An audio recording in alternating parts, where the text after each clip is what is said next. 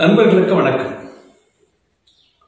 ஒரு இல்லத்தில் கிழக்கு திசையும் வடக்கு திசையும் பிரதானமாக முக்கியப்படுத்தப்படுகிறது. எந்த திசை வீடுகளாக இருந்தாலும் அது மேற்கு பார்த்திருக்கலாம், தெற்கு பார்த்திருக்கலாம், வடக்கு பார்த்து, கிழக்கு பார்த்து, எந்த திசையை பார்த்து வேண்டுமானாலும் இருக்கலாம். இந்த இடத்துல ஒரு இல்லத்தின் வடக்கு திசைக்கும் அந்த வீட்டோட மூத்த குழந்தைக்கு தொடர்பு உண்டு. ஒரு மனித வாழ்க்கையில முதல் குழந்தை வெற்றி பெற வேண்டும், அதுவும் குறிப்பாக ஆண் குழந்தையாக இருக்கின்ற பட்சத்தில் அதன் வெற்றியை எப்படி எளிமைப்படுத்துவது? எத்தனையோ ஒரு கல்வி படிப்பார், உயர்நிலை கல்வி, மேல்நிலை கல்வி, கல்லூரி காலங்கள், நல்ல முதல் மதிப்பெண் பெற்று இருந்தாலும் ஒரு காலகட்டங்களில் அவருடைய வெற்றி என்பது அரிதாக பார்க்கக்கூடிய ஒரு விஷயமாக போய்விடுகிறது. இதற்கு தீர்வு எங்கிருந்து எடுப்பது என்று சொன்னால், எனது வாஸ்து பயணத்தில் ஏற்பட்ட ஒரு அனுபவத்தின் அடிப்படையில் 2 ஆலயங்கள் பிரதானப்படுத்துகின்றன. அந்த வீட்டின் முதல் குழந்தைக்கும் அந்த வீட்டின் 2வது குழந்தைக்கும் 2 பெரும் ஆலயங்கள் முன்னிலைப்படுத்தப்படுகிறது. அது சார்ந்த வழிபாடுகளை நீங்கள் செய்யும் போது வாழ்க்கையில் மேன்மேலும் முன்னேறக்கூடிய செயலை அந்த குழந்தைகளுக்கு ஏற்படுத்தி கொடுக்கக்கூடிய நிலையை நாம் பார்க்கின்றோம். அந்த வகையில் முதல் குழந்தை வெற்றி பெற வேண்டும் என்று சொன்னாலே, நம்முடைய இந்து சமயத்தில் மிக பெரும் மதமாக சைவ மதம் இருக்கிறது. இந்த சைவ மதத்தில் பிரதான தலைவராக சிவபெருமான் இருக்கின்றார். சிவபெருமானுடைய குழந்தைகளாக மூத்த குழந்தை விநாயகப் பெருமானும், இளைய குழந்தையாக நம்ம முருகப்பெருமானும் இருக்கிறார்கள்.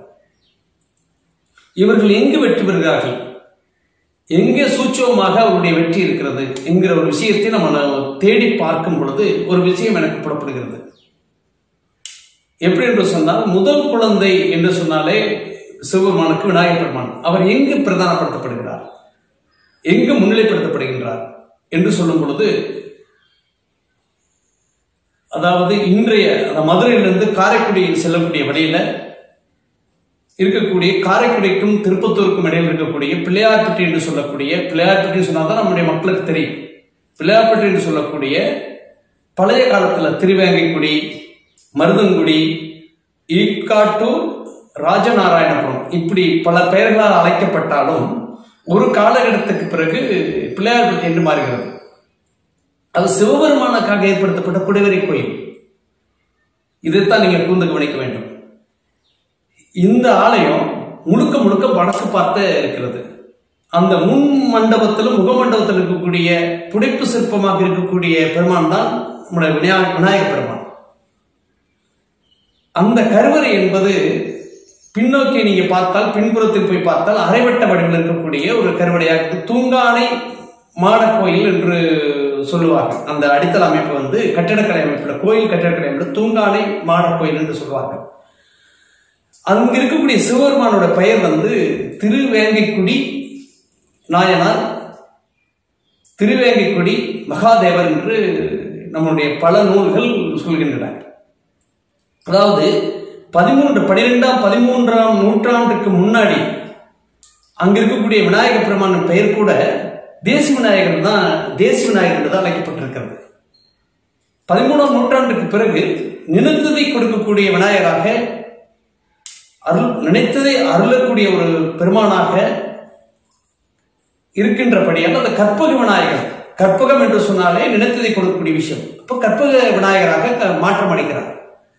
ஆக இந்த இடத்தில் இப்ப இருக்கக்கூடிய ஆலயத்தை பார்த்தீங்கன்னா 2 புறங்களும் தனியாக சிவபெருமானை அமைத்துக் கொண்டார்கள். ஆனால் உண்மையாக இருக்கக்கூடிய ஆலயம் என்பது சிவபெருமானுடைய ஆலயம் என்பது பின்புறத்தில். இப்ப இன்னைக்கு இருக்கக்கூடிய விநாயகப் பெருமான் முதன்மைப்படுத்தப்பட்டதன் காரணமாக பின்னாடி இருக்கக்கூடிய சிவபெருமானை பார்க்கக்கூடிய பாக்கியம் நமக்கு கிடைப்பதில்லை.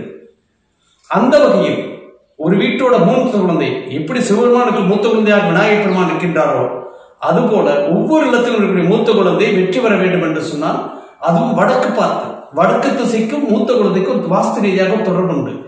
அப்படிப்பட்ட ஒரு வெற்றியை தர வேண்டும் என்று சொன்னால், நிச்சயமாக முதல் குழந்தைக்காக பிள்ளையார்பட்டி ஒவ்வொரு மாதமும் 2 மாதங்களுக்கு ஒரு தடவையாவது 3 மாதங்களுக்கு வருடத்தில் 2 தடவையாவது நீங்கள் சென்று வரும் பொழுது அந்த முதல் குழந்தையின் வெற்றி என்பது எளிதாக அங்க இருக்கக்கூடிய தேசிய விநாயகர் பெருமான் அருள்வார் என்பது திண்ணம். இன்னொரு விஷயத்தை சொல்ல வேண்டும். நகரத்தார், அதாவது மன்னோர் பின்னோர் என்று சொல்லக்கூடிய ஒரு பழமொழியின் வழியாக செட்டிநாட்டு பகுதியில் இருக்கக்கூடிய நகரத்தார் கோயில்கள் 9 கோயில்கள் பிரதான கோயிலாக இருந்தாலும் பிள்ளையார்பட்டியும் அதில் ஒன்று என்பது குறிப்பிடத்தக்கது. மீண்டும் வேறொரு வாஸ்து சார்ந்த ஆலயம் சார்ந்த பதிவோடு சந்திக்கிறேன்.